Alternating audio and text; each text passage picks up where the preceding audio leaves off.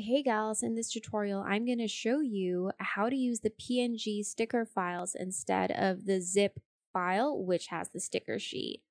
I'm going to go and do a split screen view or like a multitasking view and open up the PNG files directly from Dropbox. Now, what I did there was I just selected the sticker that I wanted to use, tapped on it, and then dragged it across the screen so that it would directly transfer into my planner without me having to download any of the files.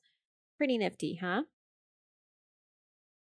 And I'm going to show you again on a different view of the planner, just so you'll have a deeper understanding on how this feature works. This actually works even on Pinterest, for example, and you're designing a vision board on your planner.